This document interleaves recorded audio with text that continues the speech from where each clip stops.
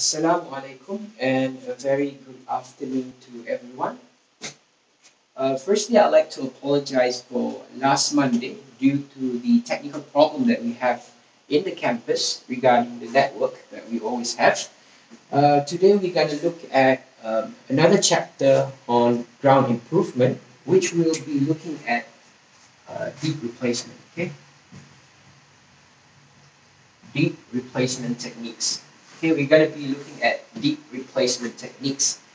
And how does this lecture go about is that you're going to refer to your slide that I've uploaded, and then whatever sub that I've mentioned, you need to refer to that. Or whatever figure I mentioned, you need to go about the slides. Then only you're able to capture whatever information that's important that I want to deliver for today. Okay? Right, before we go deep into deep replacement, we're going to look at the identification of problematic layer that you're going to find at site. So what are those? Let's have a look at it first. Okay, so I'm going to show you through here. Okay. All right, the first thing that you might encounter is the uncontrolled field over here. And you can see that the top layer is the uncontrolled field, and the bottom layer is natural soil, fat clay, right? So by which, when it comes to the loading on top, if you want to apply, both two needs to be improved in terms of its bearing capacity, the stiffness, and the densification as well.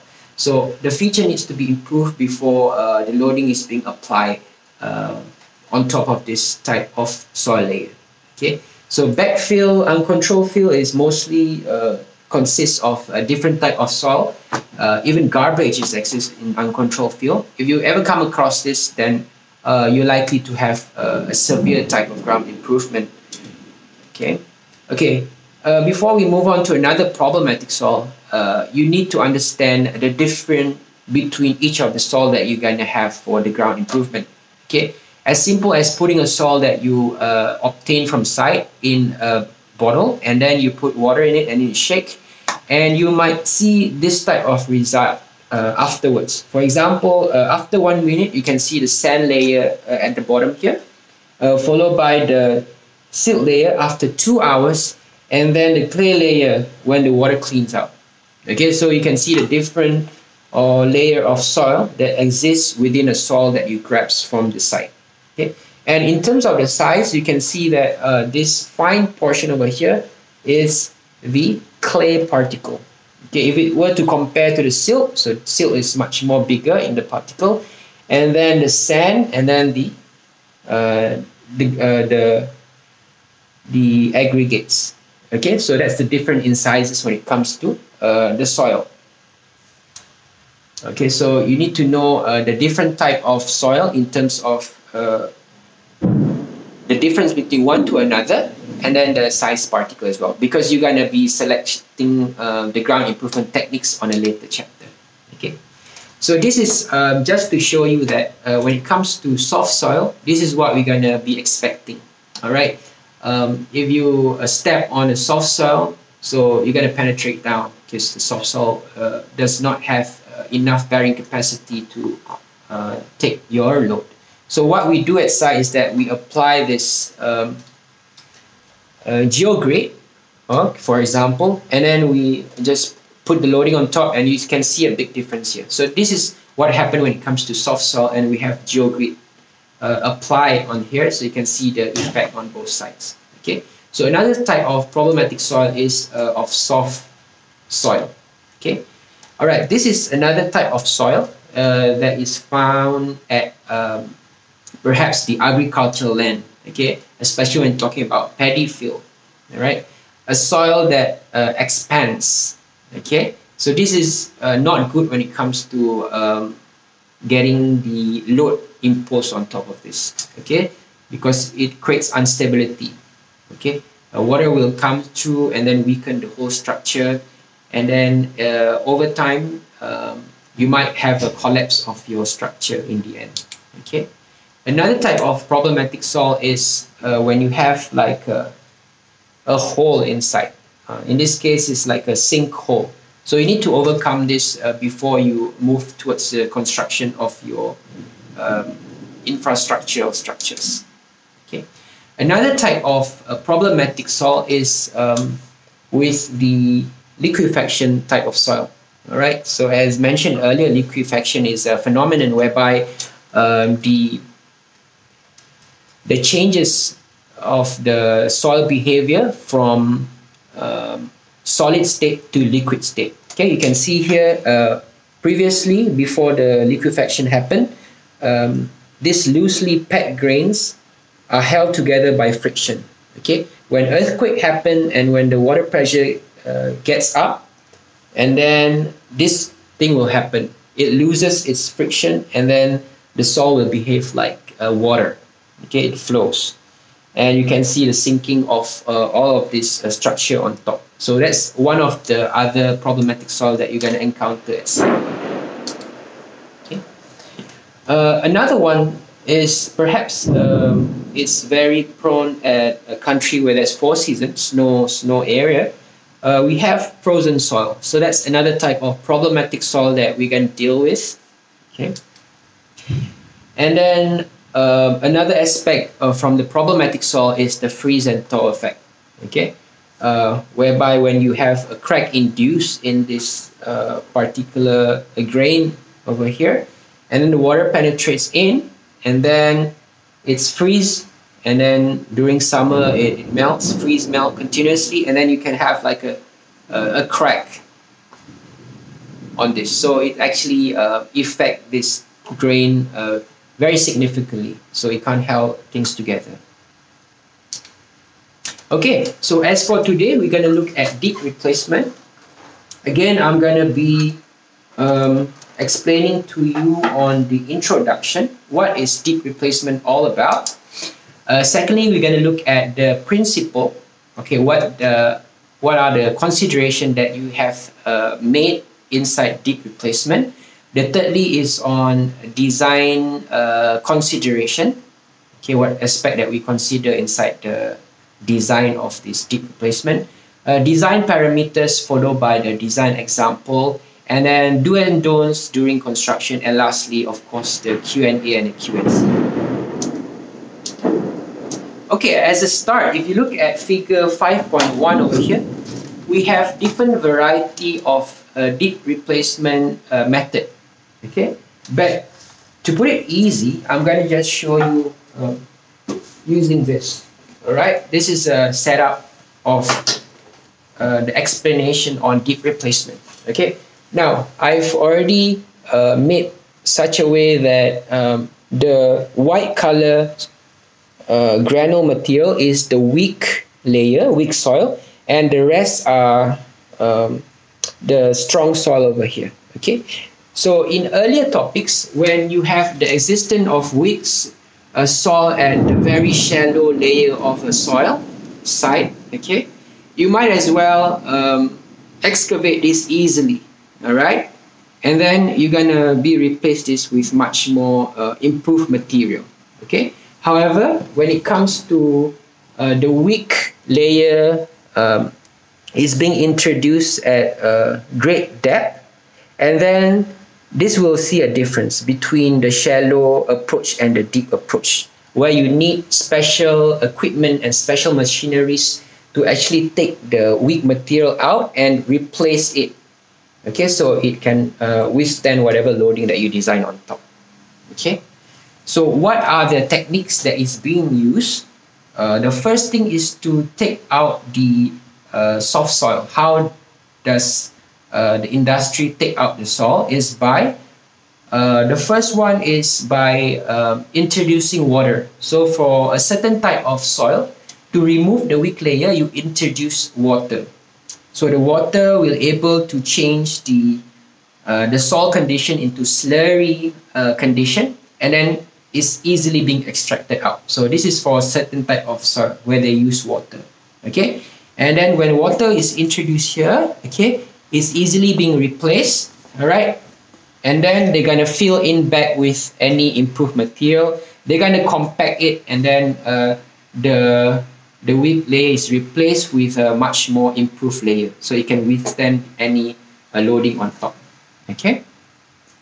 So one of the approach is by using water. Okay. Another approach is by using air pressure. Okay. So for certain type of weak soil is able to be removed by introducing of air pressure. Okay. So for example, this is just a concept. Take a straw and blow, and the weak layer will get out from this setup over here, and then you're going to replace it accordingly. Okay. All right. This is example of the loading that you need to design on top. Okay. So of course, if you apply the loading directly on a soft soil, it will have some effect. And the one that we need is this type of soil, okay, where it can actually cater for the loading over here. All right. So whatever approach that you have, or different type of machineries that you use, the most basic introduction on deep replacement is just this. Okay, you have a weak layer in a great depth, remove it regardless of what means. All right, and then you're going to replace it. Okay, either you're going to replace it like using a granular material, for example, or a concrete column. So again, it's going to go back to the site and how you're going to design it. All right. Okay. So if you can see over here, I have a granular material. Okay. And if I were to replace the weak material with granular material, for example, so I will remove this. Okay. So it doesn't happen at site. You need to use equipment, but for a demonstration, it's easily being removed. Okay. And then I'm going to apply this granular material over here. Okay. It's like rocks. Okay. So when you apply the load, it's easily being catered by this granular material over here, so it can withstand whatever on top. But of course, you need to remove all the white things over here, clean, and then you can put the granular material here. All right. So what do you get by doing this? You get a stable condition of the soil, and also a good permeability aspect for the water to passes through. It also acts as a drainage when granular material is put over here. Okay. The water can actually passes through easily. Okay, so that's one of the advantages when you have granular material. Okay, as simple as that. Okay, right. So again, I've already mentioned to you there are a lot of techniques that you can use. All right, you just need a lot of reading, but the basic is that whenever you have a soft soil in great depth, you take it out regardless of what means, and then you place it with a stronger material. Okay, that's all about it. Okay, researchers have also managed to come up with you can see this is a graph that's showing the suitability of which aspect. Okay, how you're going to do this is that you take a sample from the site. Okay, put it laboratory, and then under sieve test, and then you're going to plot the graph, size distribution graph, and see whether it falls in which category here. Okay, if it's of sand with this type of grain size curve, you're gonna likely go for vibro compaction method. Where else, if you have a sand of silty type, you're gonna go for vibro replacement method. Okay, so there's a lot of established information that you can use in order to have the best type of deep replacement for your site. Okay, so this is one of it. All right. So whatever I show you here, you need to look further into extra additional information. All right. Okay. Next, we move on to the application. Of course, the deep replacement is focusing much on the increased bearing capacity. That's what we do. Okay. Reduce and accelerate settlement. Okay. Increase shear strength, of course, for slope stability, and increase resistance to liquefaction. Okay. If you want to go to this setup over here, it's as simple as this one. Yeah.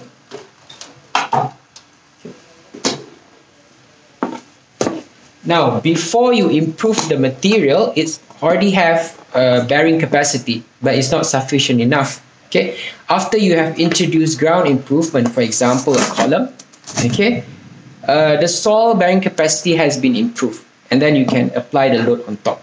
Okay, so that's how simple the concept is when it comes to the improvement of soil bearing capacity. Okay, so this is it right here. All right, of course, different type of approach, they're gonna have advantage and also limitation.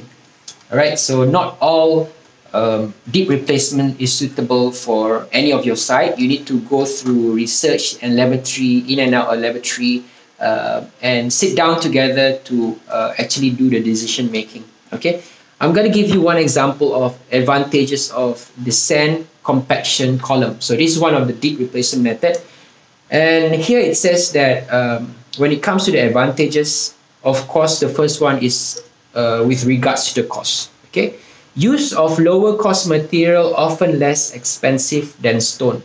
All right, as simple as that.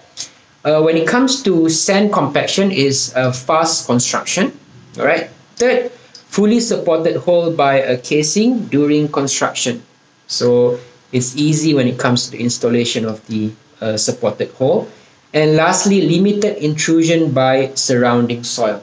All right. What does it mean, intrusion? Okay, something that you need to see is that, okay, when you replace this by sand, for example, sand compaction layer, okay, sand, and it's well compacted, it's hard for other material to intrude inside, to pass us through, because it's well compacted. So the permeability will become lesser. Compare if you have like a granular material, okay, the intrusion of other soil will go inside those big pores between this granular material. So the permeability in terms of using granular material is higher compared to the sand. All right. Okay. So whatever statement that have it here, you need to actually channel it to a much more simpler presentation using this type of presentation. Okay. Okay, let's look at the principle, yeah? The principle over here.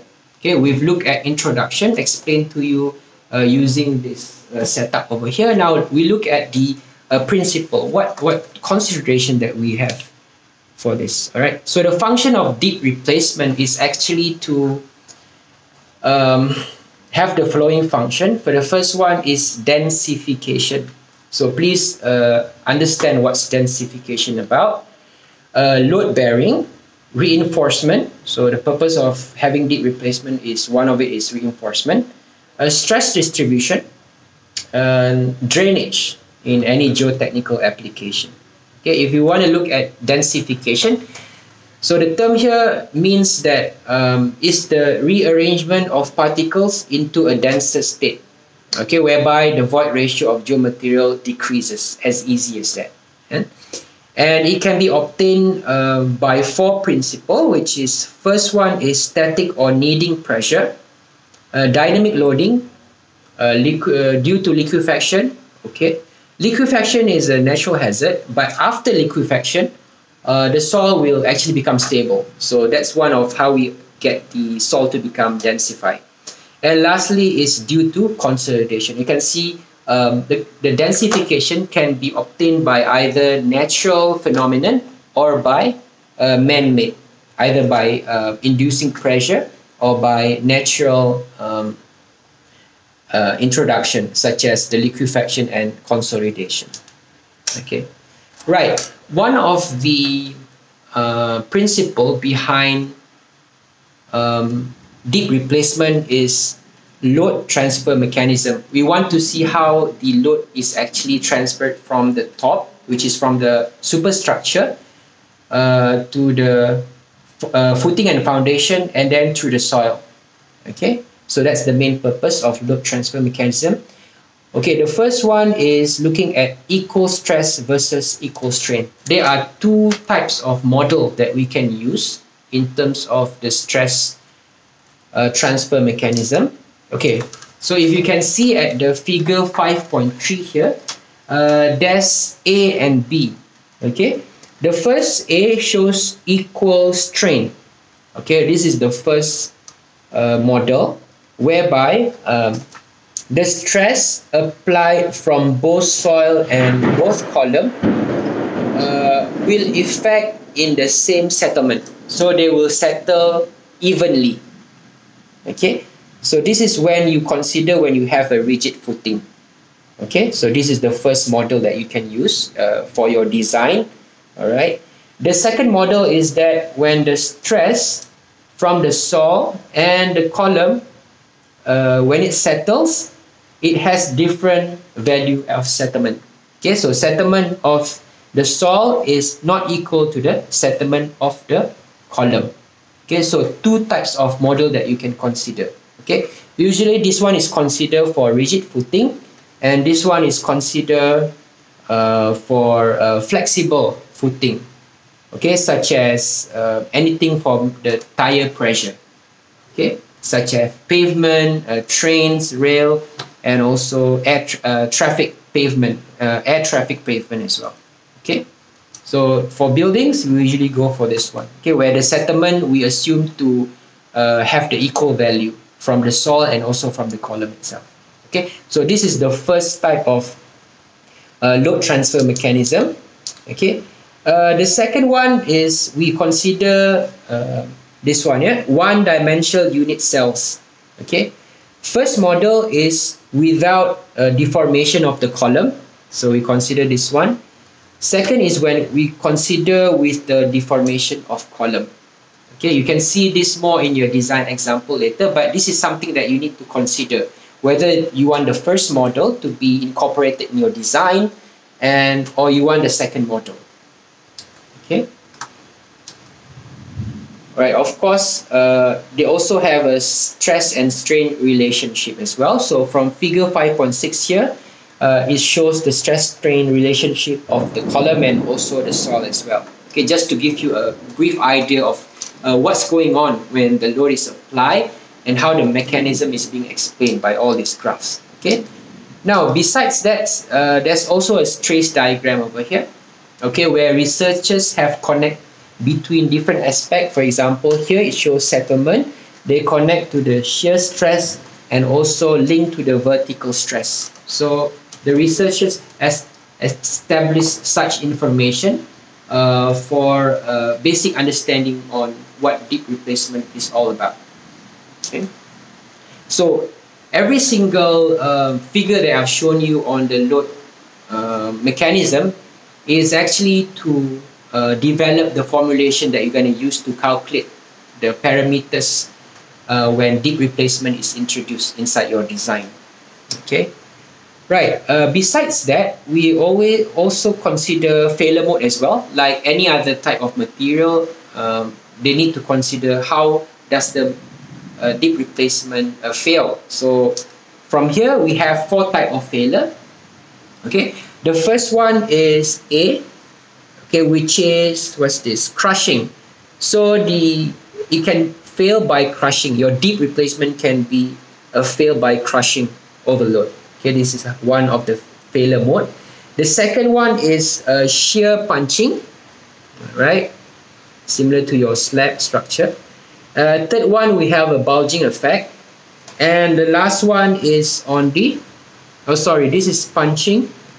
This is shear, punching, and the bulging. So 4 effect over here. Okay, you can see the notes down here. Okay, so that's the figure over there. Okay, now we look at design consideration. What are the consideration that we have for deep replacement? I'm just going to be introducing you to the general rules here. Okay, when it comes to deep replacement, the first thing you need to start off with is the selection of the fill material. Okay, so they have like established a formulation for you to choose your backfill material, whether it's suitable or not. So from this formula, this is the rating system developed by Brown, a formulation where you insert the D50, D20, D10 value from your soil sample from site, and then you can calculate the SN over here. Right, so SN here refers to the suitability number.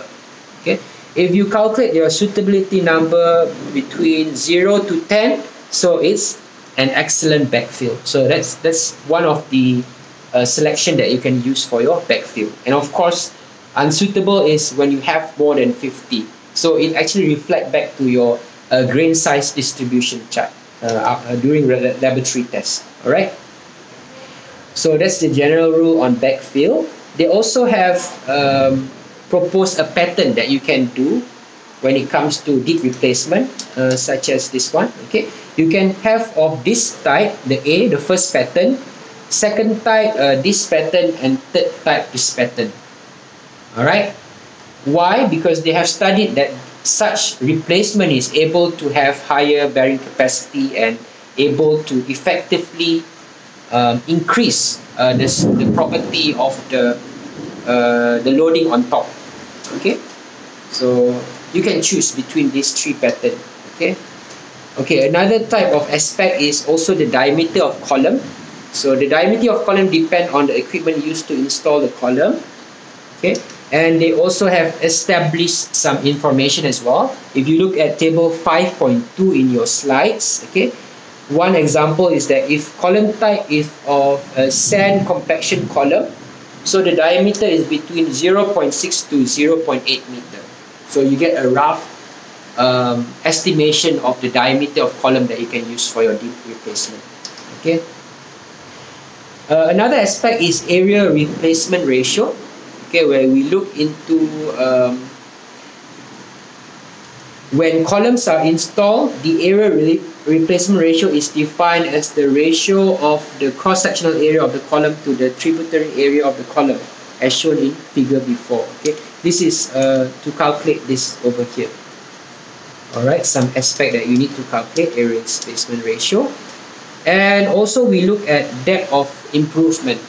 Okay, we should know how much depth that we should improve. Okay, and perhaps the last one is area of improvement as well. Okay, not all the areas that we need to improve. Some can withstand, and a certain area needs to be improved as well. So all these aspects, if you want to look at it more easily, you can have this again. Okay, so if you are looking inside this plan drawing over here, okay, so just now is the backfill material that you need to find what suitable backfill material that you can use for your site. Another aspect is the area, is the pattern, sorry. So the pattern shows like this, yeah. So if you arrange in such a way, the pattern is like this. So this is the pile, you can say the deep replacement. Okay, I'm going to arrange this in such a way, it's like this. Okay, it's like a square, 1, 2, 3, and 4. Okay, so there's a formulation to calculate whether this pattern is effective or not. Okay, that's where you find it in the text later on. All right.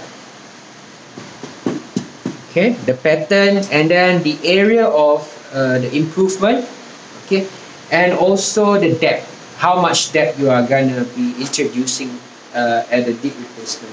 Okay, so these are all the general rules that you can have for deep replacement. Okay, so by looking back at the slide over here. Okay, design parameters and procedures. Okay, so in design parameters, these are the parameters that you should obtain before you conduct any deep replacement at site. Okay, such as the first one, soil type. So this goes back to the soil mechanics that you have earlier, whether you want to determine cohesionless or cohesive soil, the thickness and depth of the problematic soil, depth of groundwater table. So all of this shouldn't be a problem when it comes to the extraction of data, because it's very straightforward. Okay, just go for SI, then you'll be able to cater most of this. Okay, so design parameters is mentioned here, and the design procedures as well, step by step. Okay, again, it'll be more clearer when you have an example later on. Okay, let's move on directly to the construction. Okay. Okay, not much on the construction, but I like to highlight on the quality control and assurance. This is something important. Okay, when you introduce a deep replacement at site, okay, how do you know whether it's successful or within the specification? So the first aspect is the location and dimension. Okay, of course that whatever installation at field, you should follow design drawing. Okay, so the geotechnical engineer will design how the deep replacement layout looks like, what are the types of equipment that's to be used. The thing that the contractor has to do is just to follow the design accordingly. So this is the first step in the QC and QA.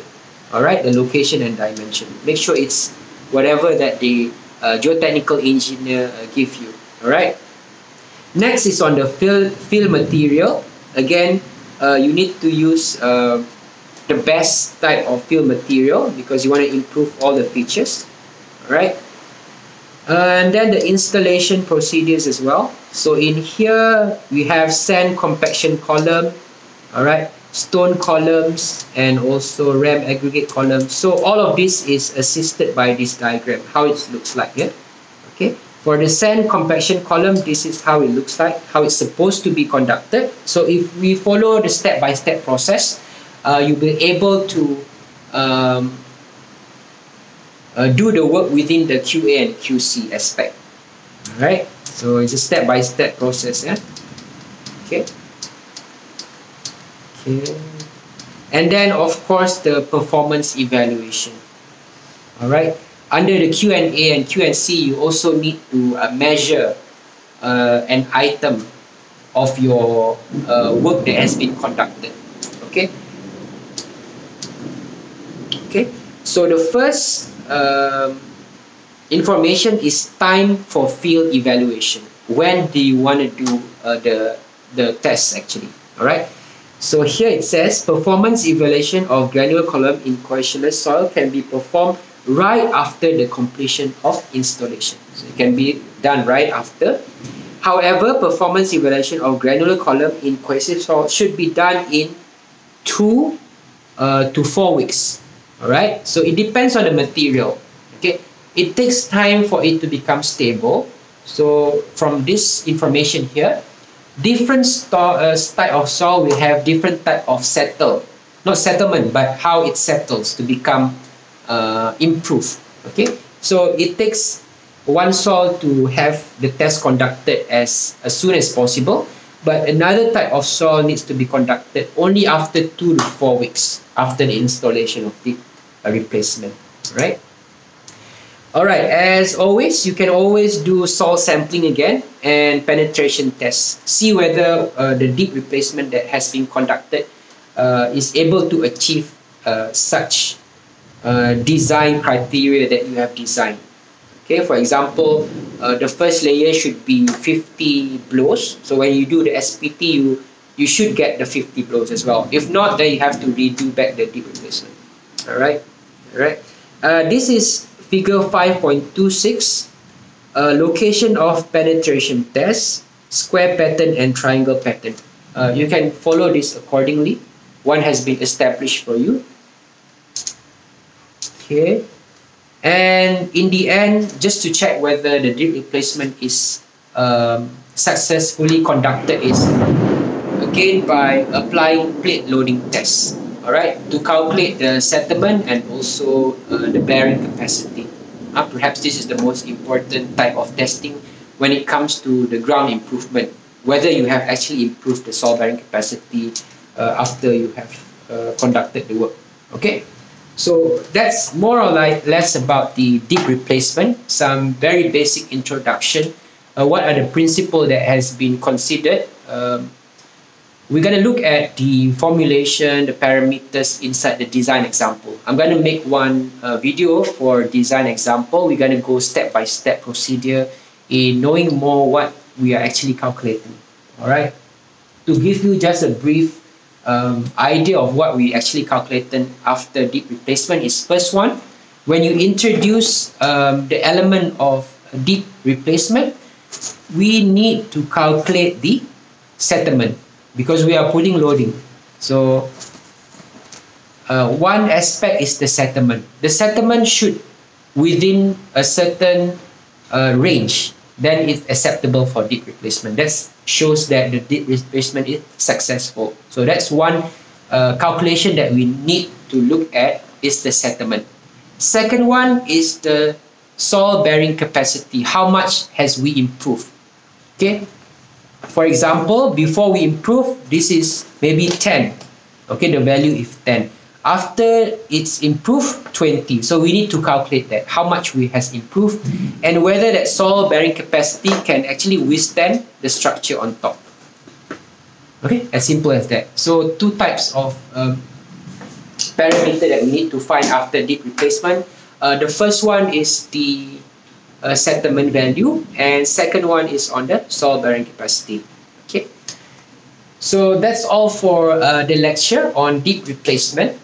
Okay, I hope that it has show you some simplicity about understanding on deep replacement topic.